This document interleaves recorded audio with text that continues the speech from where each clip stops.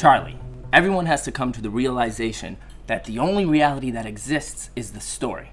Look, every situation is made up of a variety of factors. Okay, there's time. It's 3:15 in the afternoon of July 16th.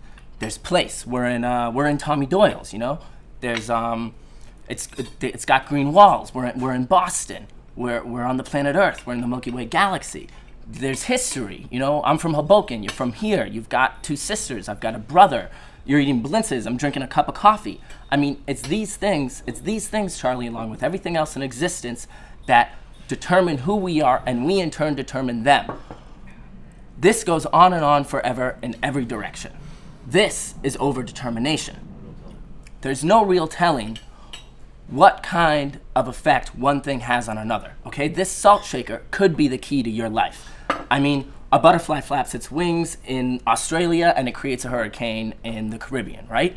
So there's no escaping this process, you know? There's no removing yourself from it. Even if you try to remove yourself, the very act of removing yourself, I mean, that becomes your determining force. More coffee? Oh, yes, please. Oh, no thank you, darling. I've had enough. But let me tell you something. These blintzes are fantastic. Would you make sure to tell the cook I said so? Sure thing. Thank you very much. And by the way, do you serve blueberry blintzes? No, I'm sorry. We don't. Oh, no, that's cheese. That's okay, darling. Thank you very much. They're very good. Very good. I haven't had a blueberry blintz in a very long time. Cheese is good. You know, cheese is good, don't get me wrong. I like the cheese, but blueberry blintz, you know, when they cook it just right, the juice, it soaks through just a little bit. And, you know, every time you see it, you think there's enough dough that's going to hold this blintz together, but the minute you stick your fork in it, the juice spills out, it's gone, you've destroyed it. But it's delicious, you know? And maybe it wouldn't be delicious, or maybe you wouldn't know it was delicious unless you went ahead and destroyed it. Charlie, you're talking about blintzes. I'm trying to get something real here. And blintzes are very real. Real? Oh, what the hell is that anyway? I mean, the idea that there's some definable real, I mean, that is ridiculous. I mean, even if it did exist, where would it even be? Let me ask you this question. Can the human mind comprehend a definite real?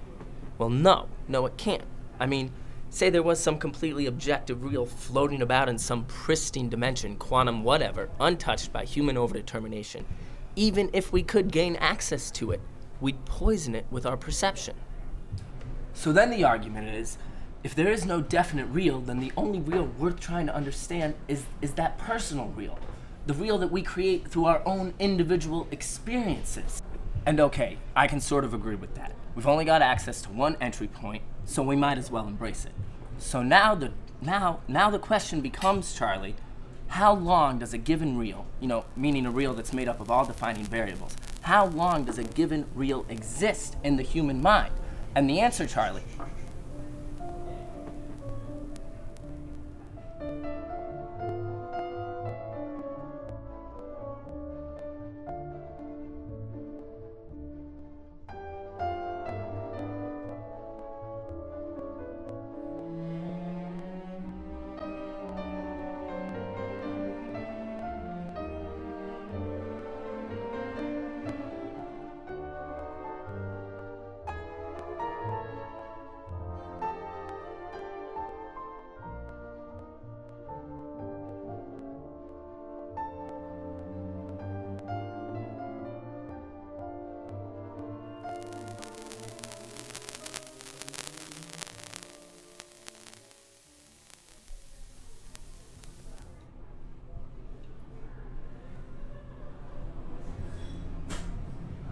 Moment, may I have a sip of your coffee, please?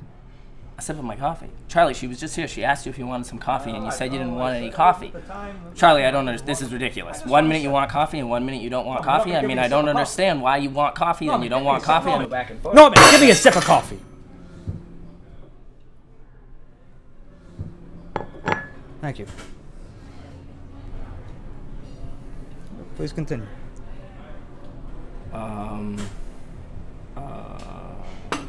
Yeah, continue. How long does the reality and the mind... Right. how long does a given real exist in the human mind? The answer, Charlie, is that a given real exists for as long as a moment can be short, which is infinitely.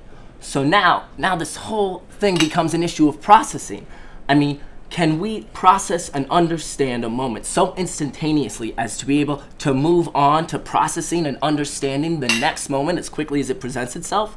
Well, no, that's not possible. I mean, that's why we rely on condensed versions of reality. Charlie, it's the story, it's the metaphor, it's the painting, it's the poem. These are the tools we use to interpret the multitude of factors that make up reality. So when you think about it, with a reality that's totally incomprehensible, the only thing that matters is the story.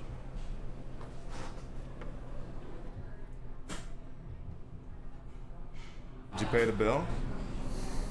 No, I don't believe we have. How much did it come to? It would be probably about $8 plus tip. $10. I can take care of it.